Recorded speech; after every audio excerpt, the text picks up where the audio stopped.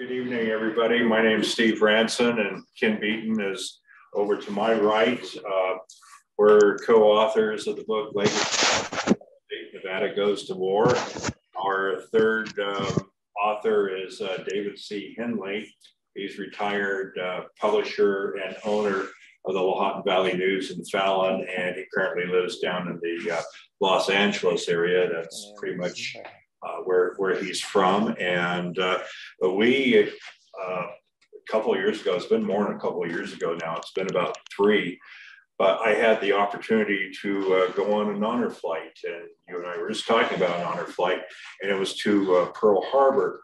But before that, I had been thinking about maybe putting a book together of many of the stories I had written on veterans. And let's see, I got this on, and I might be getting Kelly. Let's see. All right.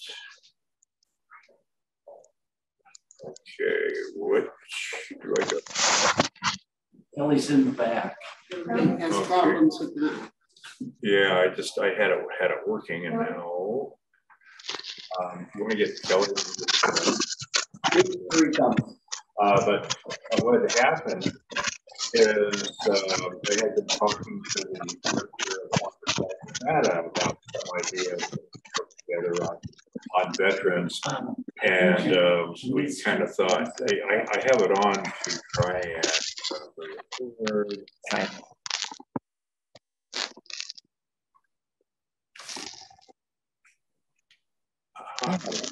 okay,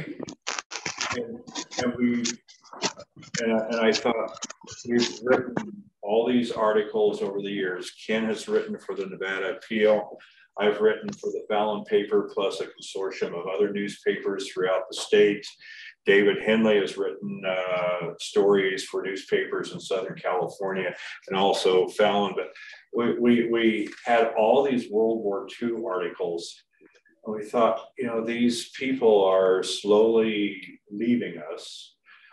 Those articles that are in the newspaper, presentations. people throw newspapers, Something about this. no matter how important the article is, Services. they just, okay, here's a box, boom, we're going to throw them away. But nobody throws a book away. They'll hand it down. They'll give it to a used bookstore. They'll take it to the library. So as I say up here, as authors, we have discovered that veterans from the World War II era have been very reluctant to tell their stories. My dad was one. I lived with him. He never told me what he did in World War II, except I was on an LST. I was somewhere in the Pacific, and oh, here's my medal, and that was it. We have also talked to Holocaust survivors. They were willing to tell us their stories, so we included some in the book. So when we put the book together, we started talking about it. We have World War II veterans, we have Holocaust survivors. I have a story in there about the old Windover airfield, and so does Ken, and how really the last preparation for the end of World War II occurred clear out. That is on the Utah Nevada state line. And there are a few of those buildings, 1943, 44, 45, that are still there, and they have restored the hangar that Enola Gay was housed in there at Windover. So, I mentioned Dave Henley. I've been a journalist for more than 30 years. I've been creeping up more on 40, and Ken has been writing. David Henley began his career in the 60s. And he was visiting Richard Nixon when he was active in politics in California, and also Ronald Reagan. So that's how far they've gone back. But we thought, let's go ahead, take our stories, clean them up. I'll add stories, and let's go ahead and make a book. So the very first military article I wrote was in 1971. I just finished my freshman year at the University of Nevada. And a friend of my father's who worked at the telephone company in Reno had served in World War II. he contacted my dad and said, I think you might have a story for your son, because he knew I was going into journalism. And what had happened is Audie Murphy had died. And Bill Keenan, who was a friend of my dad, worked at the phone company. And before that, he was in Sacramento, but he was a World War II pilot. He said, in 1944, Audie Murphy was injured. I was injured. We were in the same hospital together. So I sat down with Bill Keenan. I wrote the story. The Nevada State Journal printed the story. That got me a job for the summer. So I wound up working a couple summers for the Nevada State Journal. But every time we go on an honor flight, and I've been on 6 of them as a journalist, every time we go to Arlington National Cemetery, the #1 stop, other than the Tomb of the Unknown, is Audie Murphy's grave. You'll be surprised what #2 is. John Glenn. And I was just on a trip 2 weekends, and there's a third one, Colin Powell. Colin Powell is buried in the same section as any private general. And you may ask, why isn't he in something more elaborate? Colin Powell, before he died, said, I want to be buried among the soldiers, and they could be private up to my rank. So here it is, just a plain with a headstone. Says Colin Powell, his information, that's it. So that's become popular too. Now, as our book starts to get going and we start to reveal our stories, Ken and myself had quite a few stories to write for the Nevada Appeal in 2016, which was the 75th anniversary of Pearl Harbor.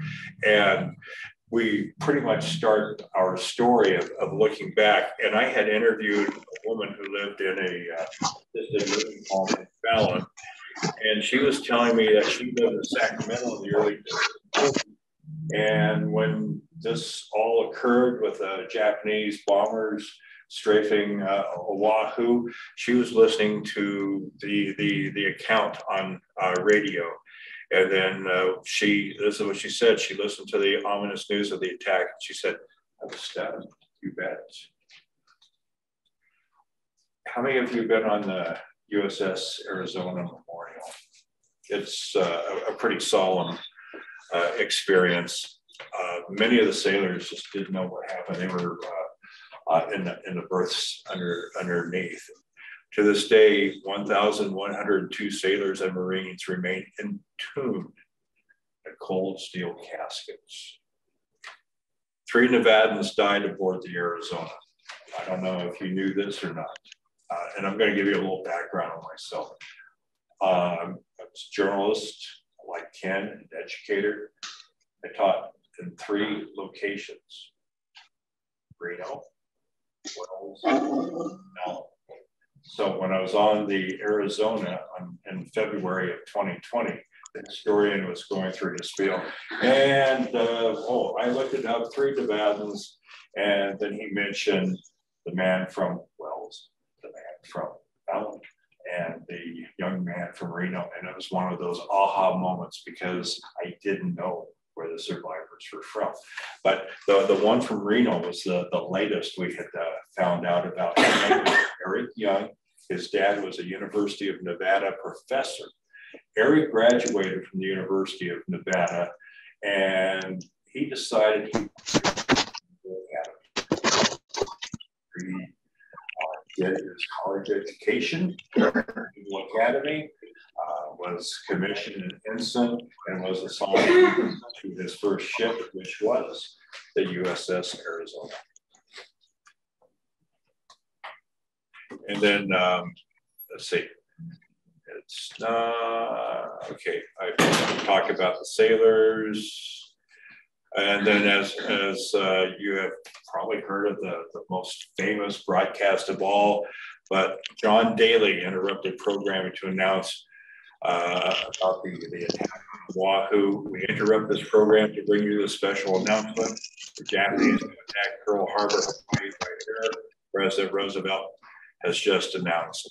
And then the attack also was made on all naval and military activities on the principal island of Guam.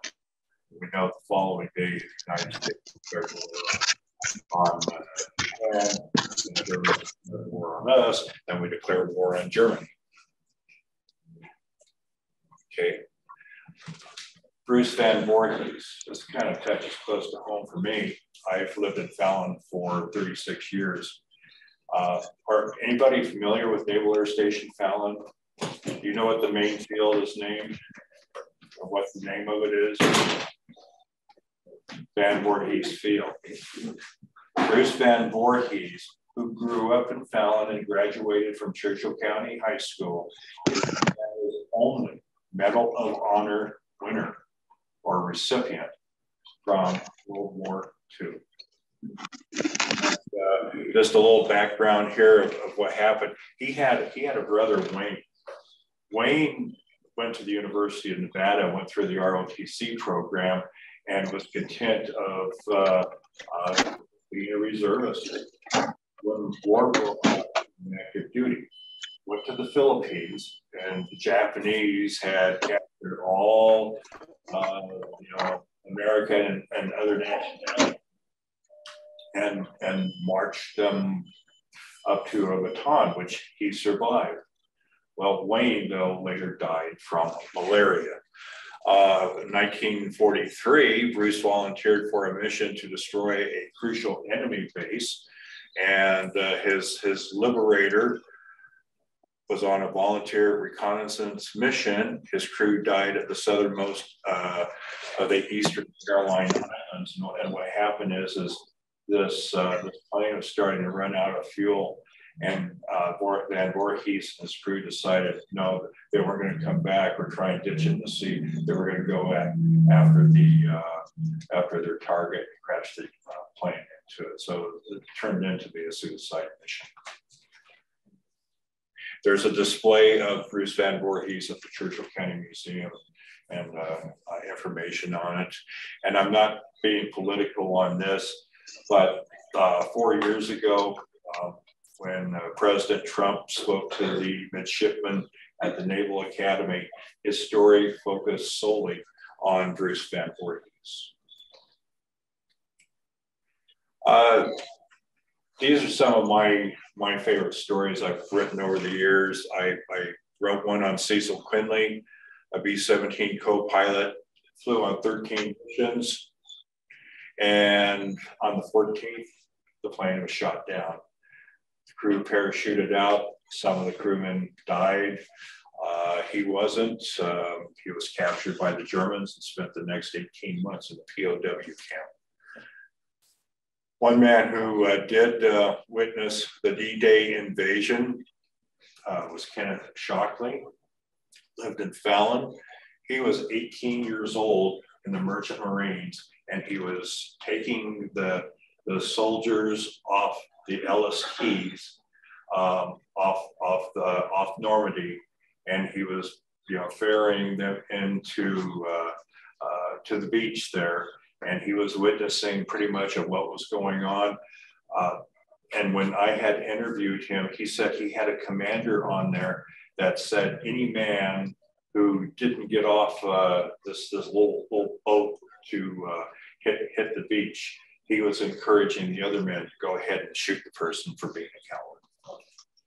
Okay, another man, Argus Gus Forbes, he was with the first wave of Marines who stepped on Okinawa on Easter Sunday, 1945. He described many of the young Marines as scared, and he wrote a narrative of his involvement. He was one of those island hopping Marines from Guadalcanal to Uejima and then to Okinawa. And he was involved with the flamethrowers. So if you've ever seen the movie, came out in 2015, called Hacksaw Ridge, that was pretty accurate of what the Marines went through on Okinawa in 1945. And then another man, Roland Christensen, he was 19 years old at the time. He was on a ship going inside the harbor. This is a couple months after the attack, and he described what he saw: the oil, some of the the submerged battleships. Some of the battleships were kind of submerged at an angle like this, and you could kind of still see the smoke emitting from the ships. So, and then another man you may have read about, he's been on Reno television quite a few times, Sheldon Beagle, but he was a bombardier and on a B-17, and his unit, which was stationed in England at the time, was essentially the model for the 1949 movie, 12 O'Clock High.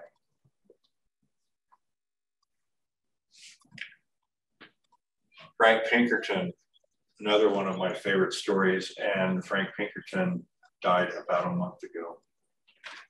He was in his 90s, and like so many of the veterans that Ken and I have interviewed, many of them have passed on. I could say of all the interviews I've had, especially during the last 10 years, probably only one or two of the veterans are still alive now. But the one thing with Frank Pinkerton, when I was interviewing him, he was telling me what he did during the war. And then after the war, he said, well, yes, I had to take men in an ambulance and go up to Nuremberg. They were going to get medical care. Then I would bring them back to the Army garrison. So I wasn't putting 2 + 2 together with Nuremberg and what he was doing. So I just said, Frank, what did you do? Did you go with the men? Did you apply first aid? Did you put a tourniquet on them? Whatever, what did you do?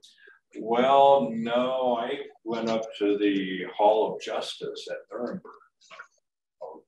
Okay, what did you do, Frank? Every day, my headphones on, I listened to the trials. He was telling me all about Hermann Göring, I believe it was Göring who tried to commit suicide, and they brought him back in to the Hall of Justice a few days later. But it's just, remarkable. And up until this time, even his daughter, who lives in the same vicinity of him in Spring Creek, did not have any idea that he was sitting in the Nuremberg trials. Okay, another one, Robert McHaney. I had the opportunity to interview him back in 2017, but he was one of the liberators of concentration. And, just the information there. He said the prisoners were standing there with all eyes. They wouldn't come out and take them for freedom. Anyone wearing a uniform, they were terrified of us and wouldn't come out. Sterling Phillips passed away last year, a Native American.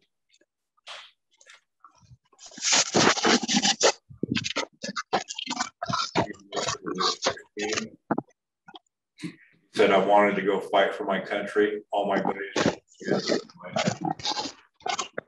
That's what we refer to as those men and women from the greatest generation. Tell them, you need to go and fight for your country. They were going on great. One man I interviewed who was the same age as my dad. He was 15 years old.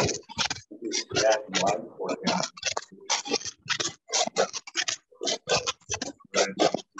And wound up being in 1945. Maybe this is another story you saw on television a couple of years ago. It was covered in 2020. The remains of Raoul Tweet were found in Italy after decades of his family still wondering where he was. Anyway, his remains were located. They were taken back to the United States, and they went through identification there at the Air Force Base in south of Omaha. When William Lowell Tweed, his son, was 5 years old, that's when his dad's P-38 was shot down. When asked what it meant to have his father in Nevada after the remains came home, the younger Tweed thought for a minute, trying to come up with the right words.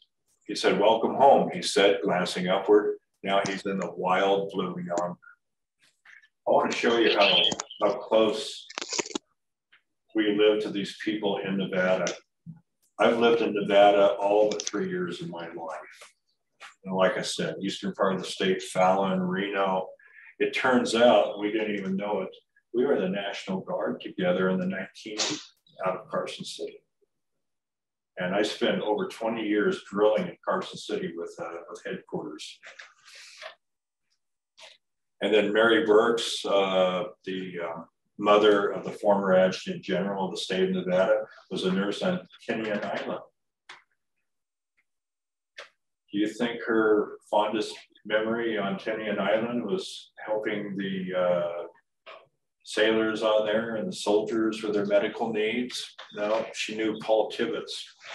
She admitted that she had a crush on him. Bill Curry. Bill Curry is another who passed away about 2 or 3 months ago. He enlisted in the military because he thought it was a better way of life than what he was experiencing in New York. One of the unique things about Bill Curry, he lived in the city, really never shot a weapon before in his entire life, gets the basic training, is given a rifle. All right, Bill, shoot that target clear over there. Boom, hits the target. And pretty soon, he is becoming that unit's best shooter. And he said, "I aimed the rifle and got a bullseye." They couldn't believe it. They took me to the target range many times and they couldn't believe how good I was at hitting the target. I never fired a gun before. And one thing that makes Bill Curry kind of unusual, and you'll never see this type of person again, he served in World War II in the Northern African campaign, went to Sicily, and went up Italy, up into France. He was also in the Korean War. He was also in Vietnam. And when he left the military, he moved to Reno with his family. His daughter is a physician in Reno, and he worked for a number of years for the university system and also the state.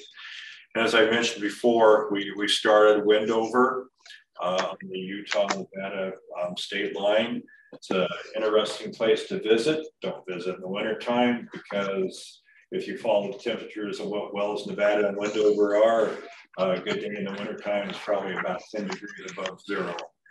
But it's a fascinating tour, and if you ever go, get in your car and head east, going to Salt Lake or beyond, if you have an hour or two, stop at Wendover and just go through some of the hangars. They're trying to restore as much of the old airfield as they can.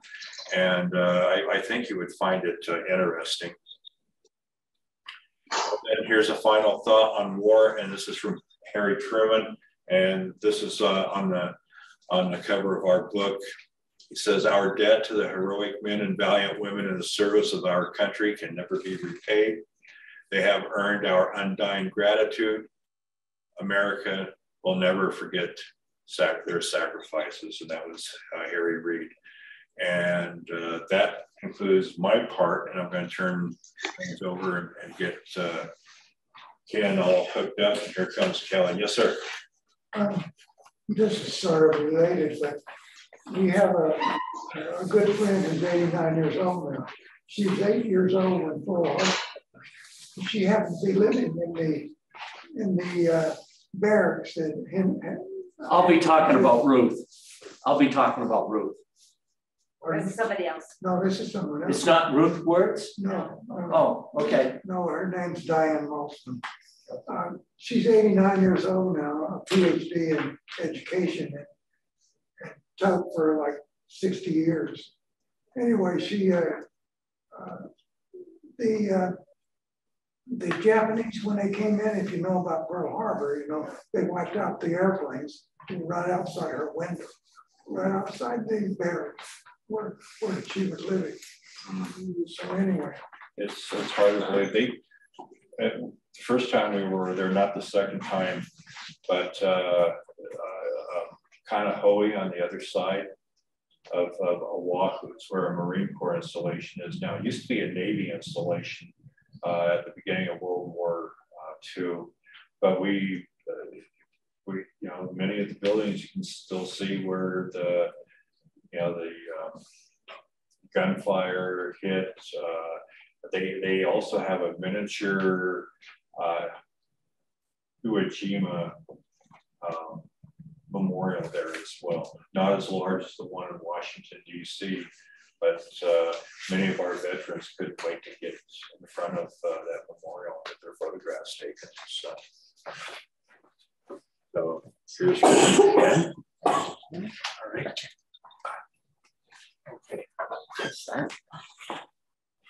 Now this lady you mentioned is she lives in Carson City. No, she lives in Topeka. Okay.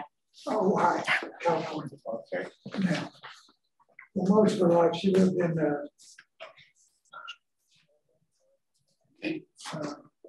LA area. She taught in LA. Okay. And her husband, who was a career war veteran, also taught at the for about 50 years. Because I know the second time we were in Pearl Harbor, I was able to go with 4 World War II vets to the 75th anniversary, and was able to get access to the ceremony. But after 2 days afterwards, we were doing some other activity, and a lady came up and introduced herself to the vets and said,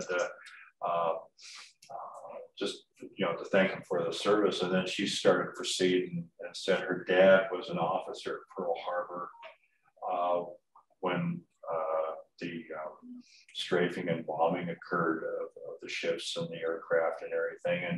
And what happened is they endured this for a couple of days. Then the government started getting all the families together, sent them stateside, and then the officers and the enlisted and everybody had to stay on Oahu. So they did not know what the fate of, you know, for example, her father was, because communications was this is, you know, a very troubling unknown. She was in Pearl Harbor though almost the entire war. She didn't. Okay, so she wasn't sent home with her. No, but they moved her to a different location. This is. And it happened that in the car when they were going over there was a German couple who later turned out to be spies. So, well, oh, guess who's coming to dinner? Okay, all right, and here's Ken Beaton. So.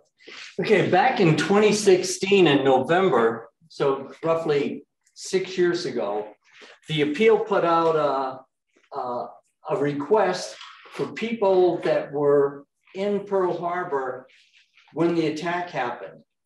This is Ruth Wertz. She is 90 now.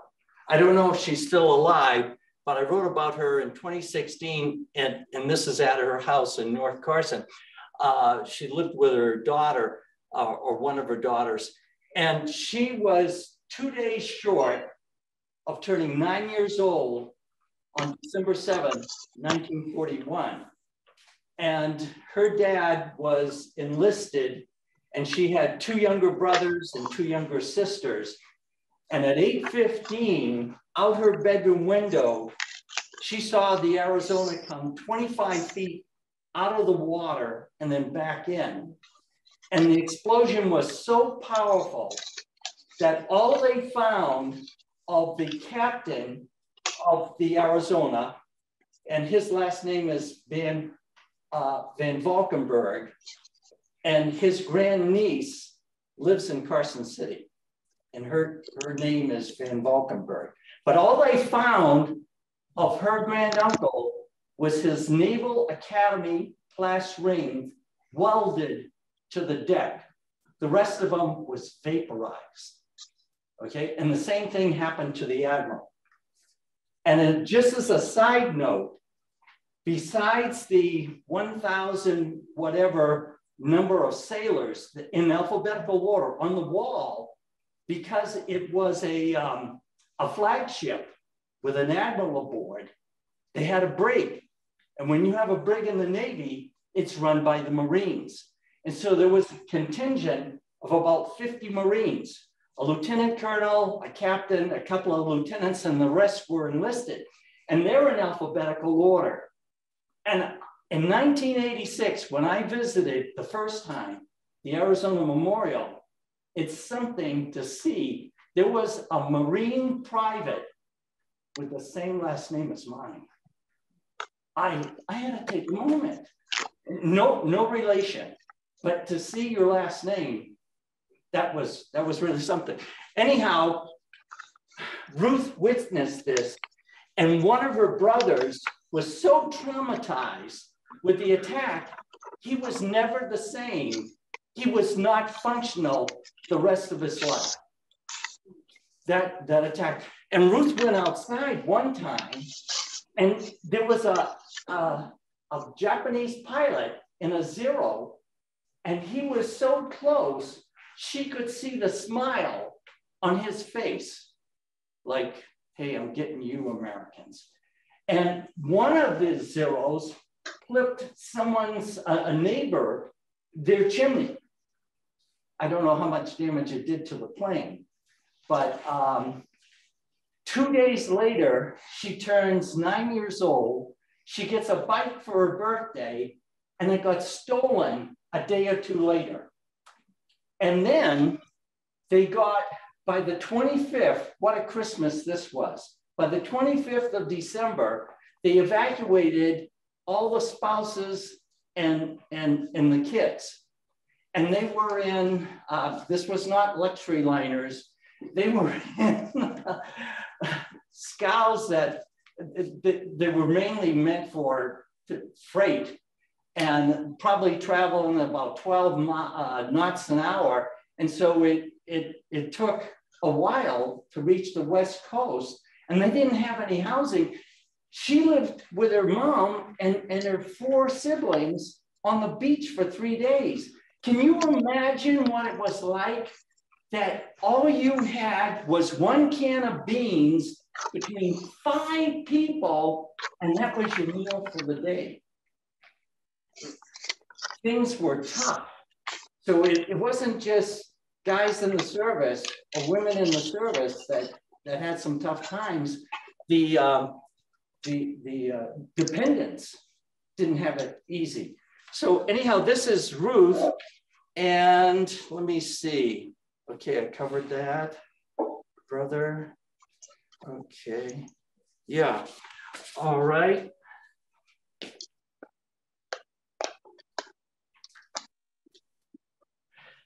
This is Phyllis Anchor, a Nevada native.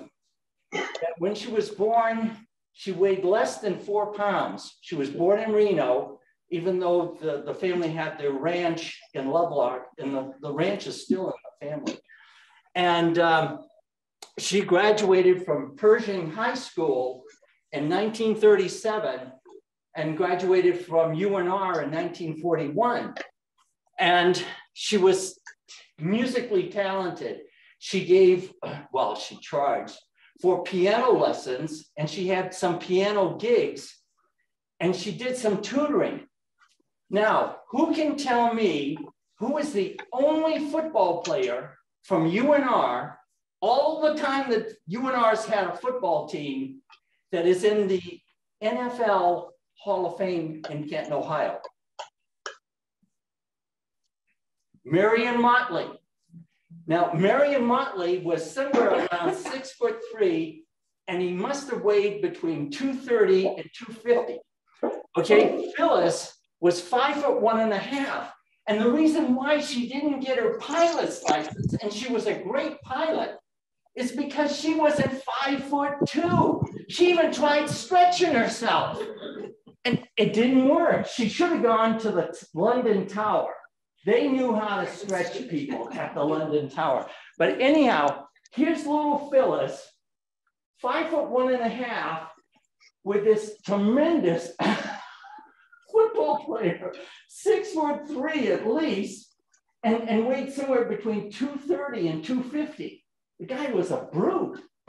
And like I said, he made the Hall of Fame. And so she graduated in 1941, and she got a job teaching at Eureka High School. Eureka has had they're known famously for this.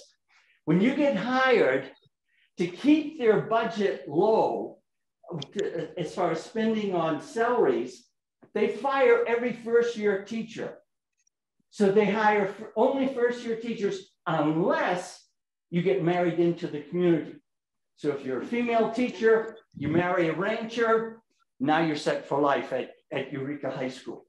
So her second year of teaching, she taught for Lyon County in Yerington. And by this time, it's 1943, and everyone she knows is in the service. So she joins the Women's Army Corps. She was a WAC, and she got assigned to the Pentagon, and not just any place in the Pentagon.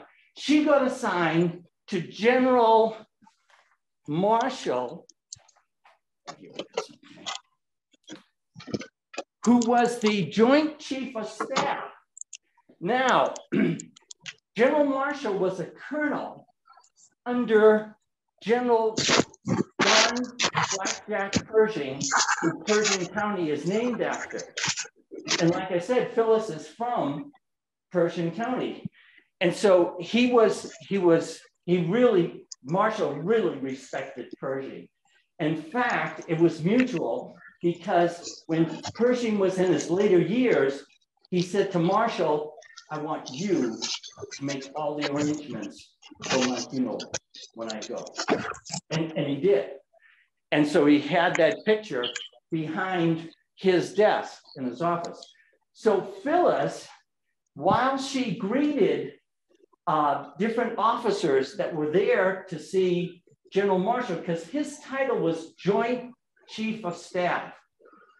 Everyone, didn't matter, Coast Guard, Navy, Marine Corps, Army, US Army, Air Force, everyone answered to General Marshall. And let me see. Okay, anyhow, Marshall always accompanied President Roosevelt when he met with Prime Minister Churchill. And so this one conference, Phyllis got to go with General Marshall to Quebec, where President Roosevelt met with Prime Minister Churchill. Now both spouses went, Eleanor Roosevelt and Clementine Churchill. And while they were there in Quebec, two wives decided to have a tea for the US Army WACs and the Canadian WACs, which were the letters CWAC. Does anyone know how you pronounce that word, CWAC? Quack, yeah, quacks and quacks. But how many people can say that they met and had a 30-second conversation with Eleanor Roosevelt and Clementine Churchill? Forget about in the same room, just at any time. So that was really something. Now, Phyllis's job, she took and she greeted officers that were there, and things were convoluted. You didn't just walk into the outer office and then you went into General Marshal's office, it was meant not to be easy. So in case someone wanted to knock off General Marshall, they were not going to have an easy time trying to find him. And so what Phyllis would do is she would ask these different officers, do you have a shoulder patch? Because everyone had their shoulder patch that identified their unit. And Phyllis collected a total of 96 shoulder patches. And this is, this Afghan is 41.5 inches by 64.5 inches. I spent a lot of time with Phyllis because we lived 2 doors apart. And I used to love listening to her stories. I always enjoyed making her laugh.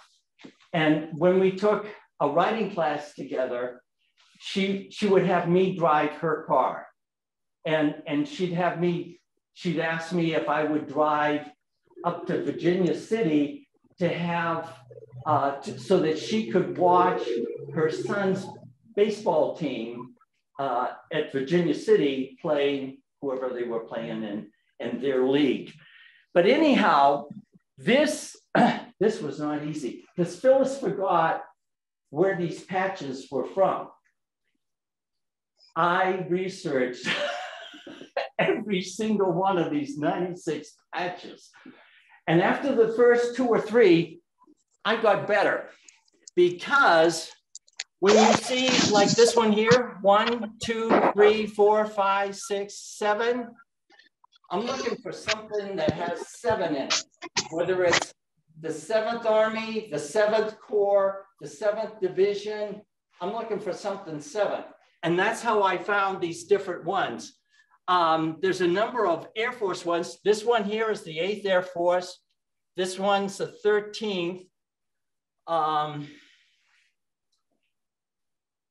Okay, this one here is a tank destroyer unit.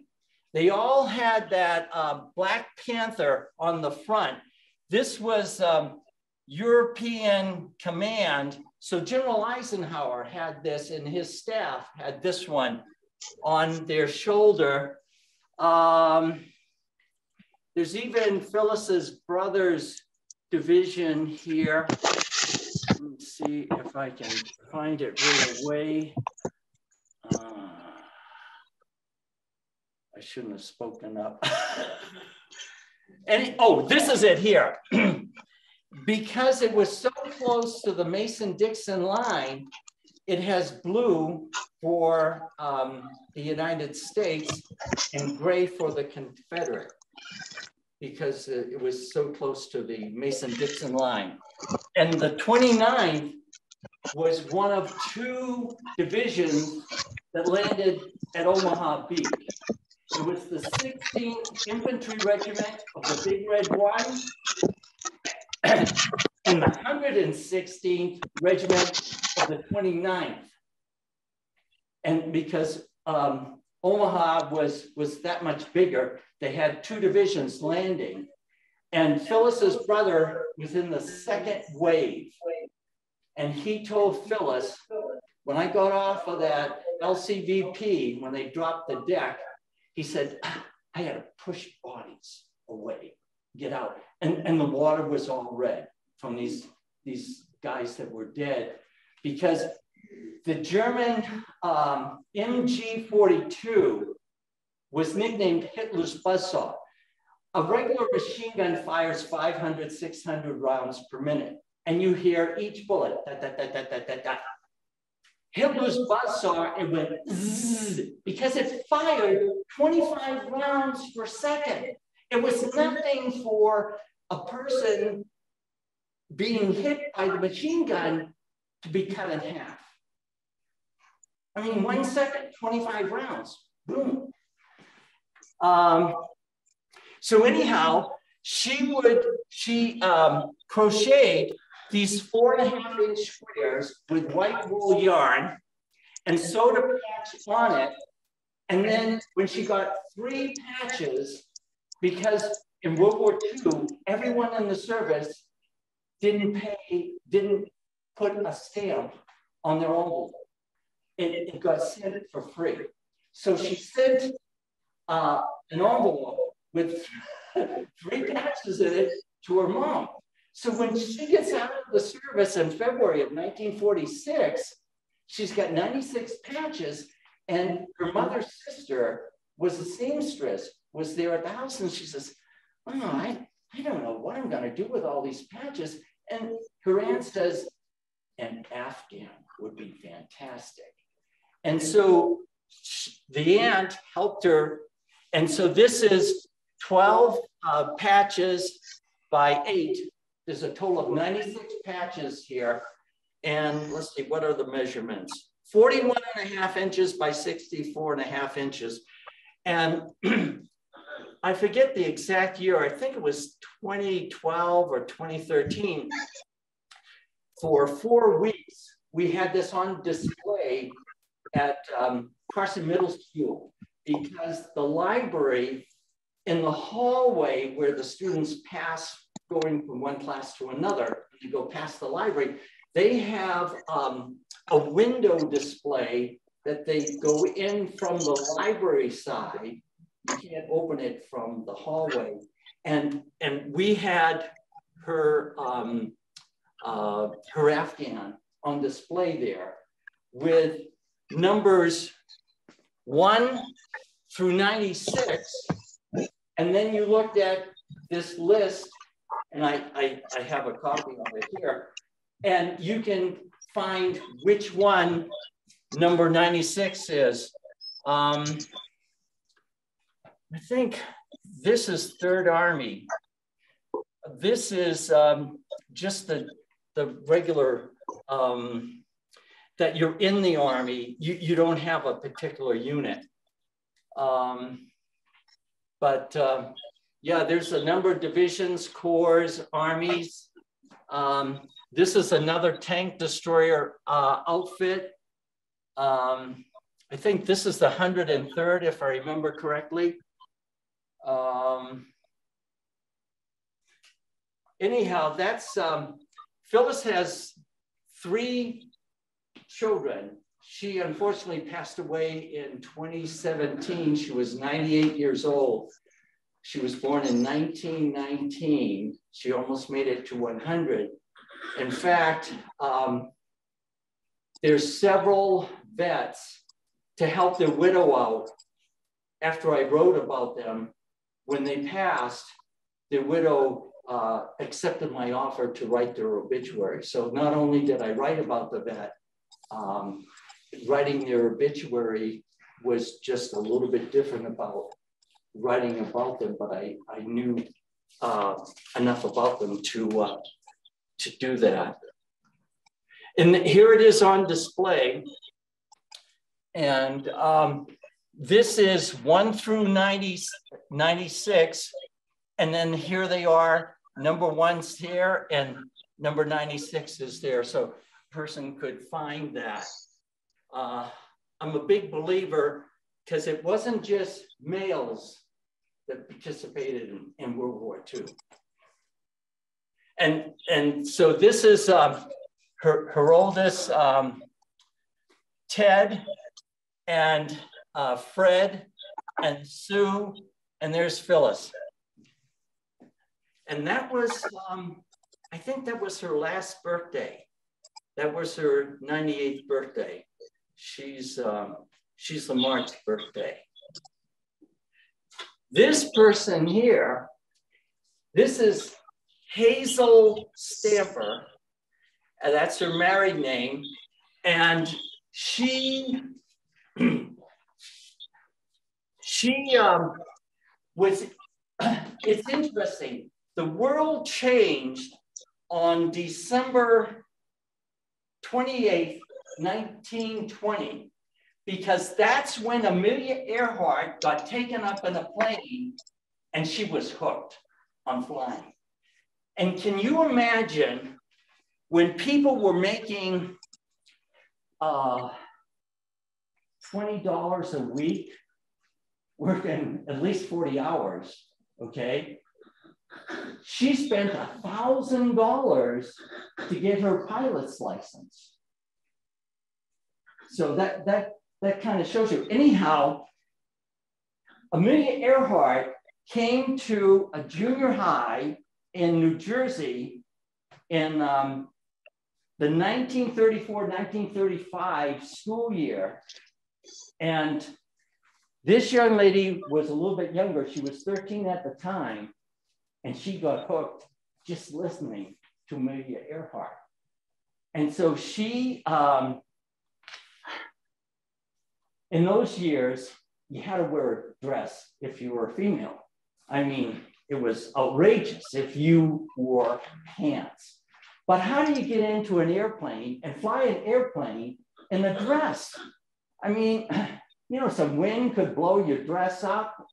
That's not acceptable. So pants worked a whole lot better. So what she did was to get her flyer's license, well, to take a flying lesson, she would go and while at the airfield, she would change into slacks. And so that was a whole lot easier for her to get into the plane. And oh, I want to just give this statistic. Here's a question for you. You might be able to win a free drink in a trivia contest or someone at a bar. Who lost more people? The US Marine Corps fighting in the Pacific, all the island hopping that they did, or the 8th Air Force? Not anyone else. I'm just talking about the 8th Air Force. By a few, not a whole lot, but by a few, they lost more people. Now, so there she is. She has the bug.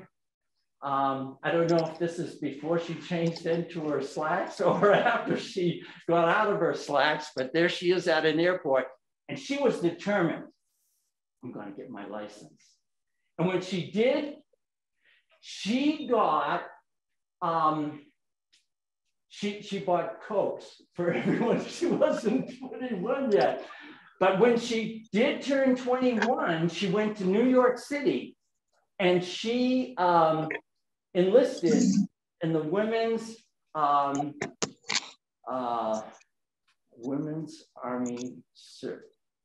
Women's Air Force Service Pilot, WASP. And this is at Avenger Field in Sweetwater, Texas. It's in the middle of nowhere, Texas.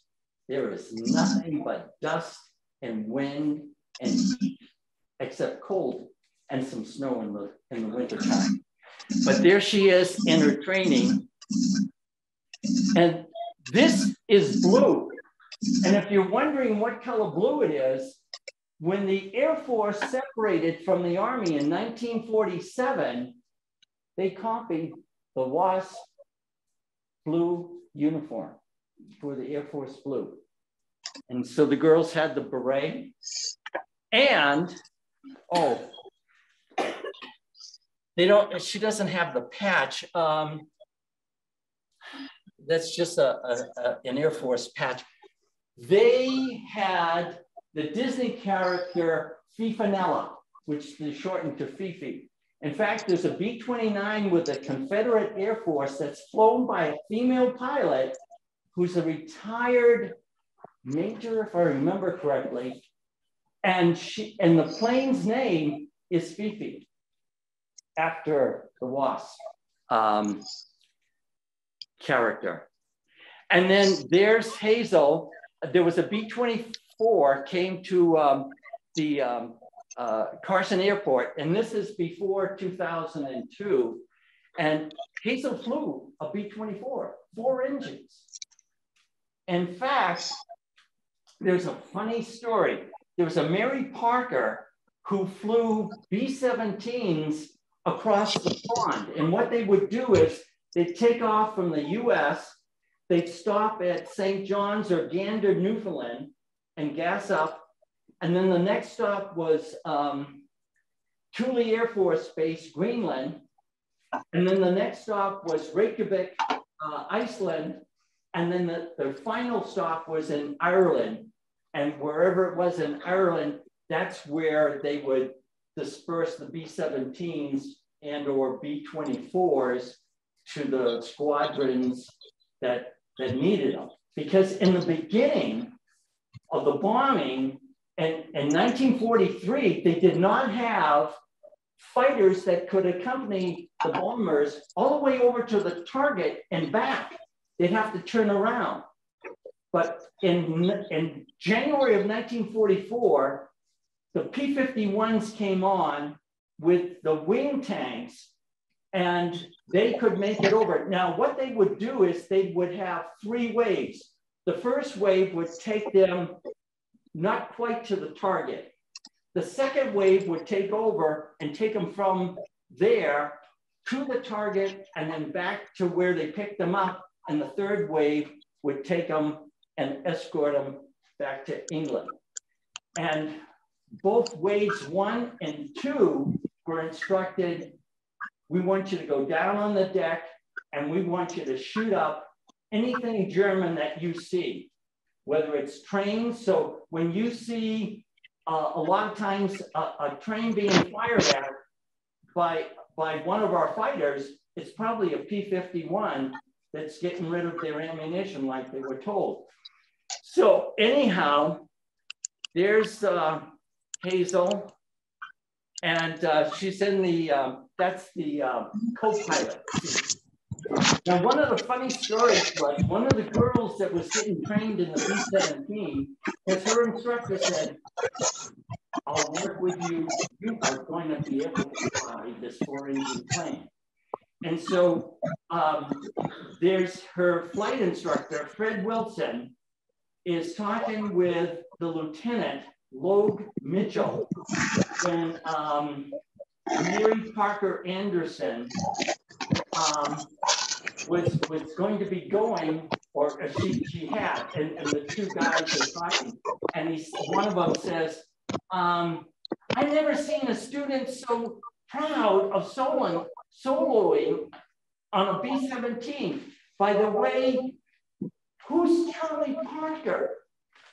And the major says, her father, I think. Why? Well, Lieutenant Mitchell answered, we got cleared for takeoff, and just before she hit the throttle to take off, she said, I'll show you, Charlie Parker. He said, I couldn't fly this, and I'm flying this, and I'm serving my country. So it was interesting. In 1976, President Ford signed the paperwork for females to attend the 3 service academies. West Point, Annapolis, and the Air Force Academy. So that in 1980, the first class of females graduated from each of the 3 academies. And at the Air Force, there were some females that went to flight school and passed and became pilots. And some female writer in about 1983 writes this article, oh, isn't this wonderful? We had the first female pilots in the Air Force. And the boss said, au contraire, you're 40 years late. You were way before you weren't even a gleam in your dad's eye.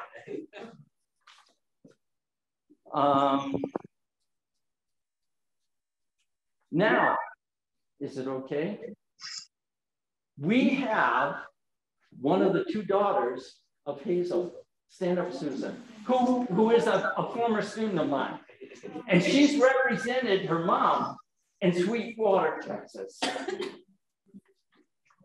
And so God, I should have done it before. It was last night, I sent her an email, and I was so glad that she responded because I had planned this all out.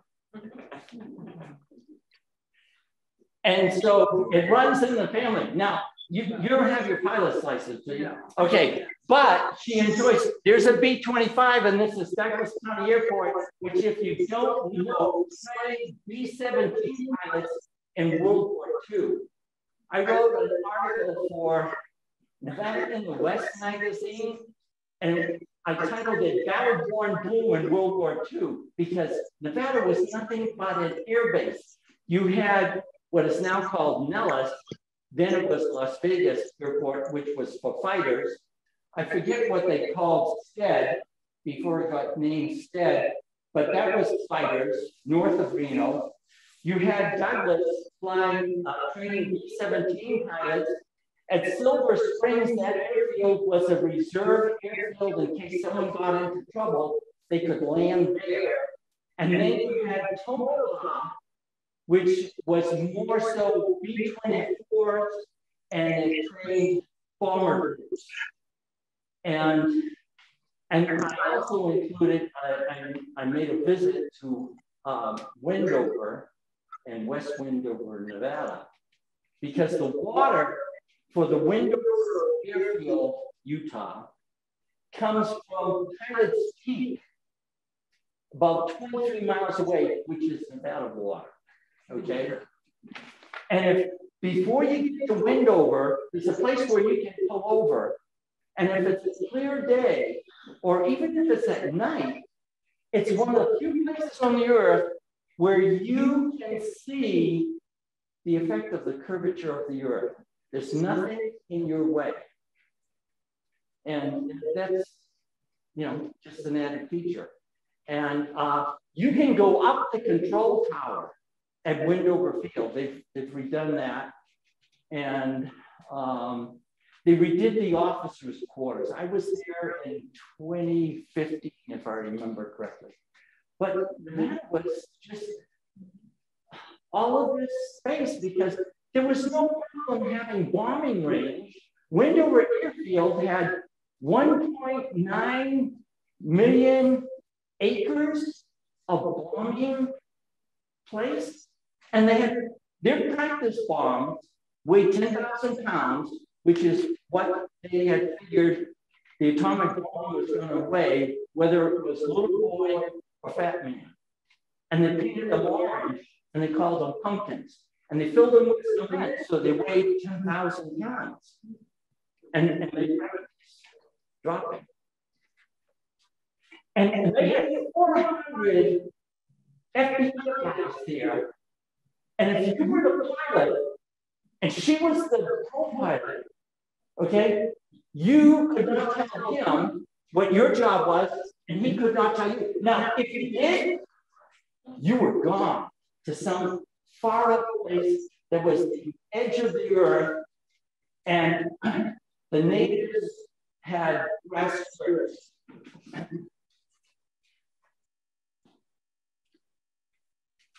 And the third person, this is Charles Beatty. I helped bring this gentleman to Carson City. Another person and myself, Daryl Flack and I, raised the money to bring him and his son-in-law. His son-in-law is pushing him.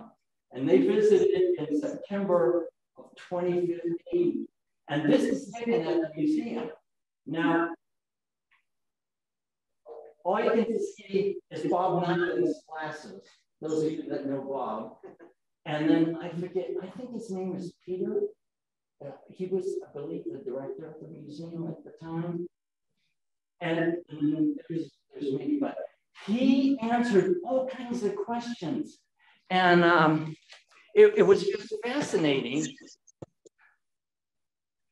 So Charles turned 17 in February of 1940, graduated in June from high school of 1940, and there were 5 other kids in the family. And so his mother signed the paperwork before he was inducted, but he got inducted into the Navy, he was still 17, November 1st, 1940. So he's in boot camp, he gets out of boot camp. There's 110 guys in his boot camp class. 1 through 55 get assigned to the Arizona. Charles is number 56. He gets assigned to the Nevada. And he still has friends. So it gets even better. The night of December 6th, it was a Saturday night, The Arizona's jazz band came in second in a battle of the bands. So the captain said, you guys can sleep in, which really shouldn't have happened when you think about it, as far as what was going to be happening. And that night, December 6th, Charles is visiting on the Arizona, and his friends say, Charles, why didn't you sleep over for tonight? And Charles says, geez, I'd like to, but I got early duty tomorrow morning. Saved his life. Saved his life.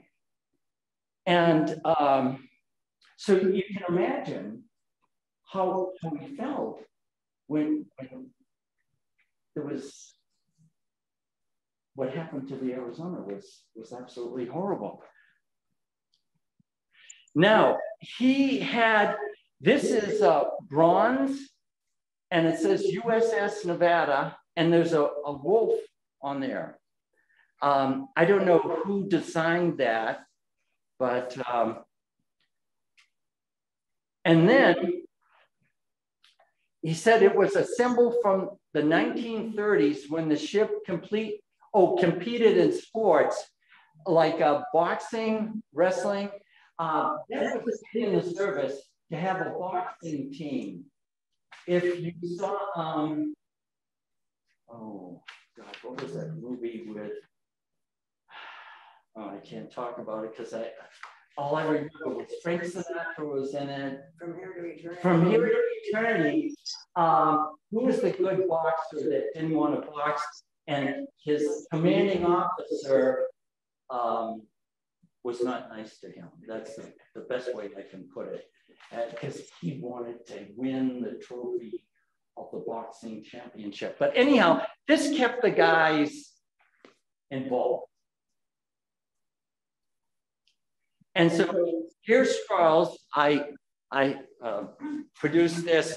I do guerrilla marketing. I work 5 farmers markets, and I do a number of wine walks at the beginning of the month, pouring wine and attempting to sell books. But this is Charles Torrey, and this is his son-in-law who accompanied him from Minnesota. This is Bob Nyland, and I think this was the director. I don't, Peter? Peter Barton? I'm not sure. And you know this person. Peter Barton. Peter Barton. He's talking to you. So anyhow, that's Charles. And this is a Marine commander on Iwo Jima calling in fire support because the battleship Nevada was offshore firing. Now, at Utah Beach, the battleship Nevada practiced, they did some convoy duties, I don't know, 2 or 3, something like that. Every day, while they were escorting merchant ships, bringing supplies over to the UK and also tanks, whatever, planes. Anyhow, because the fighters were not flown, they were shipped on ships, and then the wings were put back on the plane once they got to the UK. But he's calling fire support. At Utah Beach, their fire was so accurate that the Germans, and this came from the German commander, I saw this interview, we could not mount a counterattack because they kept us in our bunkers. Their fire was so accurate. And so here's Charles with then Mayor Bob Kroll, the current mayor, Lori Bagwell, and a city supervisor, Brad Gronkowski. And this is on the east side of the Capitol building at the Memorial Wall. And in 2016, another person brought him out because he was so disappointed he couldn't meet with the governor because the governor had this trip to China to develop trade with China. And so he finally got to meet Governor Sandoval. And this was at a ceremony marking the 2016, marking the christening of the Battleship Nevada at the Fall River Shipyard in Quincy, Massachusetts. That was in 2016, which the governor at the time was connected with the mining. He was a lawyer connecting with the mining in Tonopah, and he and several others were there at the christening of the Battleship Nevada. So I guess that's, oh, thank you. I guess that's it. If you have any questions, I'll be glad to answer. I used to say that if I never had to yell shut up to my students when they were talking. All I would say is, does anyone have any questions? Dead silence, because I don't want to appear stupid. I'm asking a question. That's how you find answers. So I know you're a little bit older than the students. Just this much. And let me add something about the USS Nevada. In August, I got this real strange call. Can you come out to the Naval Air Station? We're going to have some players from the University of Nevada Wolfpack out there at Fallon. Who would ever come to Fallon in August when it's 110? The oasis of Nevada. The oasis of Nevada. But then I was beginning to learn from the public affairs officer why they were coming. The new coach, Ken Wilson, wanted his players to know something about the USS Nevada. And they came out, about 5, 6 players, former governor, now President Sandoval, the new athletic director, a couple of the coaches.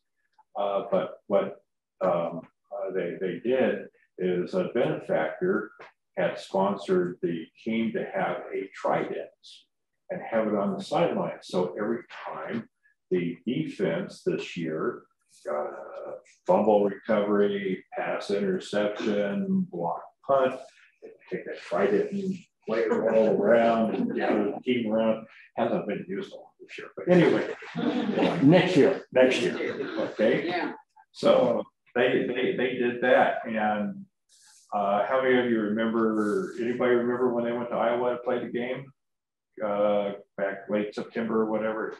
I don't think they did either. But the game was delayed for over 2 hours because of rain. And the broadcast resumes 2 hours after the rain delay. All of a sudden, the announcer for the Big Ten network is talking about the trident, what the team is doing with the trident for the fumble recoveries, pass interceptions. And then I had to rewind it and I had to record it. I had to call Ken. The announcer said, and Coach Wilson took the book, Legacies of the Sacred State, and read to his players about the USS Nevada and the people on there. So we were broadcast all over the Midwest of people knowing and hearing about not only our book, but the USS Nevada. And that kind of put me on cloud 9.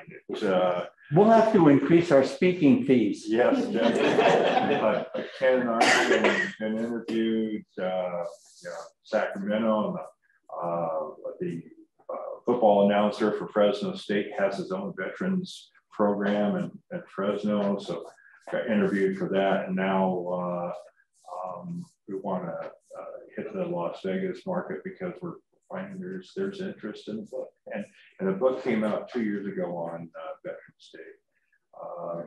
We have sold well over 2,000 copies. Doesn't sound much, but it's been marketed just in a restrictive area. But we have managed to make net profit, and Ken just sold some other books. I'm pretty certain we're almost at $22,000 net profit for Honor Flight. which means that 22 veterans can fly to Washington, D.C. free of charge. Which is the experience of a lifetime. Because when they leave, they're all strangers.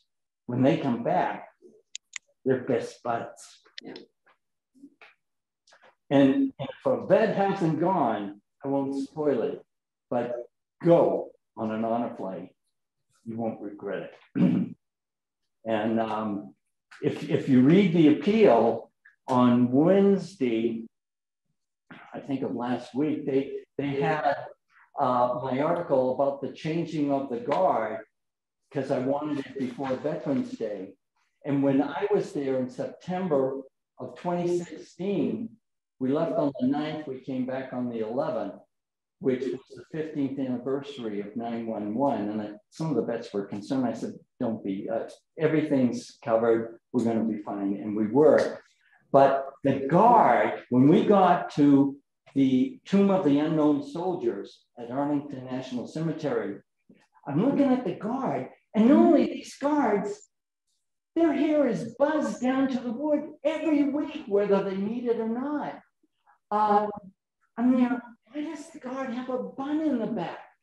Duh, it was the second female guard at the Tomb of the Unknown Soldier. Now, I don't know how many have been since then, but if you have access to the newspaper and read that article, I put a quiz in there. There's 6 questions, and I doubt maybe if all you got together, you'd have all 6 answers correct if you had the right person that really knew it and you agreed. I said, oh no, that's not what, oh God, it was right.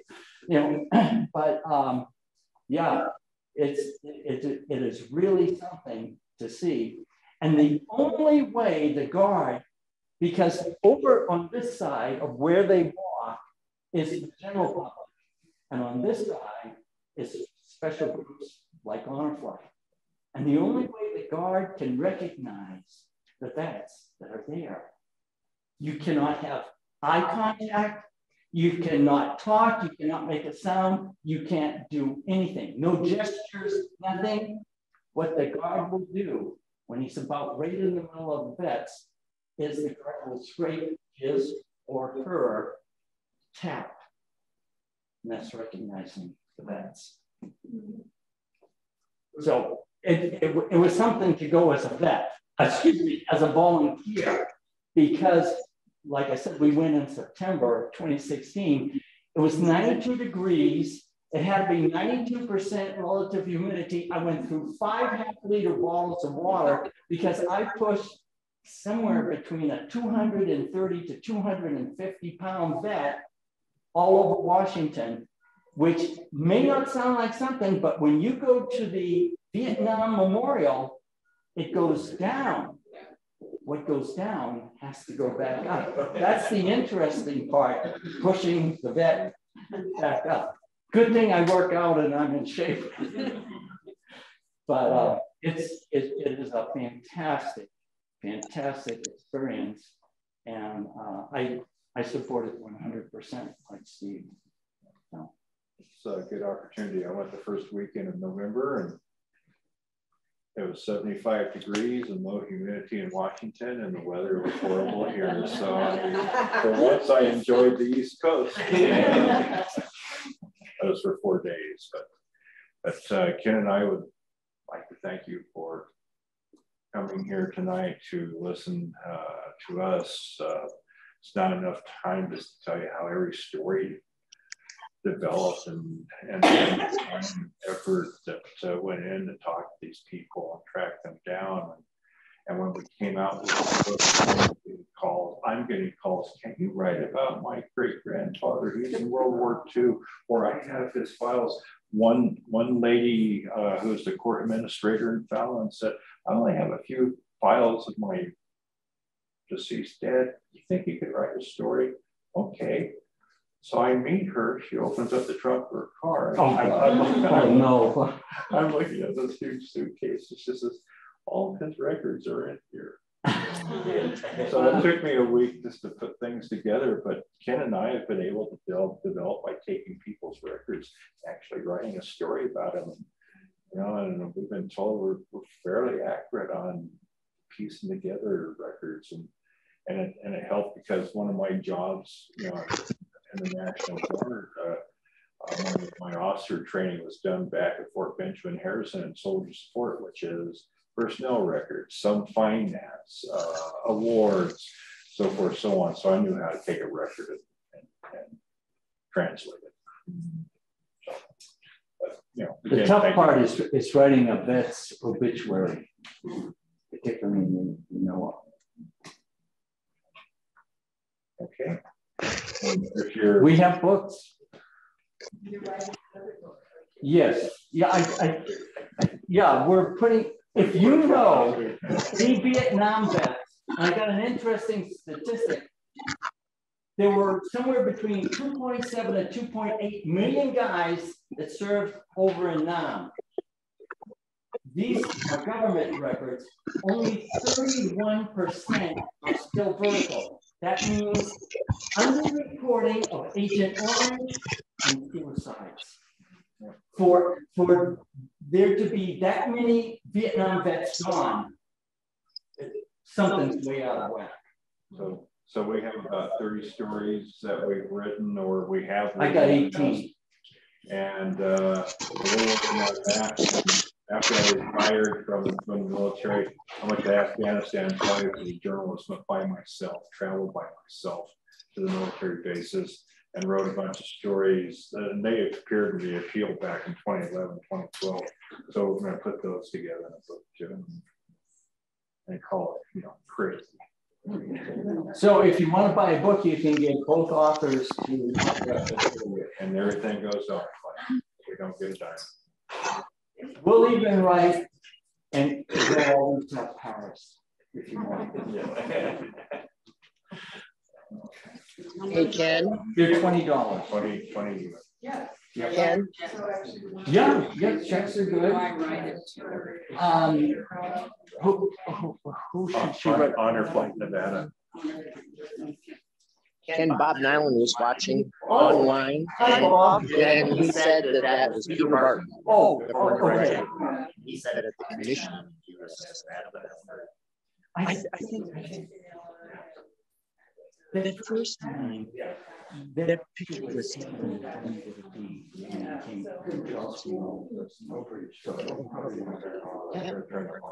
I know that. And so online. yeah. I want to thank everybody for coming.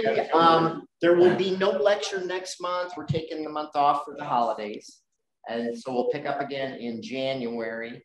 And January will be either Dr. Josh Bondi talking about Nevada Dramacus or Gene Hattori talking some more about the Fremont Cannon. So we're not sure which one's going to go first, but one of the two of them will be in January. I want to thank everybody for coming. Don't forget, Casey left the store open. If you need anything, a snack on your way out. See you next time. Thank you, everybody.